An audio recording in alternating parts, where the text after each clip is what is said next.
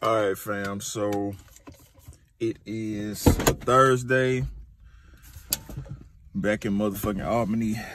I am going to do probably some chest work, some arm work with the dumbbells. I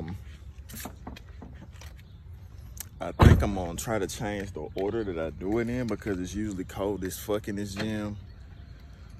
So if I do my cardio first, of course I'm drenched after my cardio. So I think I'm gonna lift first, then do cardio. That way I can just leave right after. I won't have to be freezing the whole time I'm in the gym, because it definitely kills the mood or the vibe the mode that I'm in when I'm about to lift. I want to lift and be cold. And if you know me, you know I prefer the heat. I prefer to run in the heat. I prefer to work out outside in the heat. So if I'm in the cold, it really zapping my whole energy. So that's what's finna go on. I'm finna get my bag together, and I'll check in a minute.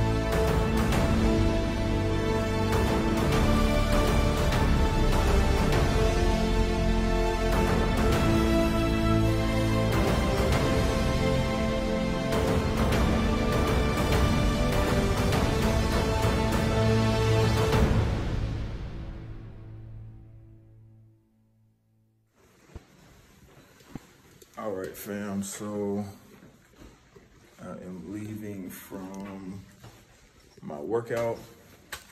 Had a good one. Like I said, I hit chest, bis, and tris. Worked out well with me lifting first, just because it's cold. It's colder in the gym. But typically I do my cardio first. That way I can deplete all of my stored glycogen or stored carbs. And that way I get directly into the fat burn after about 35, maybe 40 minutes of cardio. So I like to do that first. And then the intensity of my workouts is still high, so I'm burning fat or even more fat during that whole process. So that went good. I lifted not heavy, but I got up to the 100-pound dumbbells, which since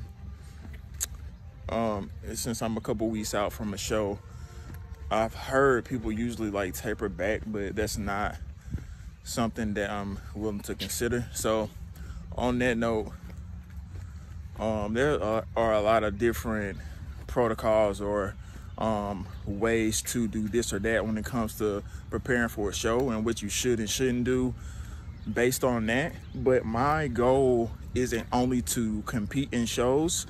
The way that I train is for a lifestyle, right? So that's why I can maintain being lean year round. And if you've been following me on social media for a while, you know this is not nothing new.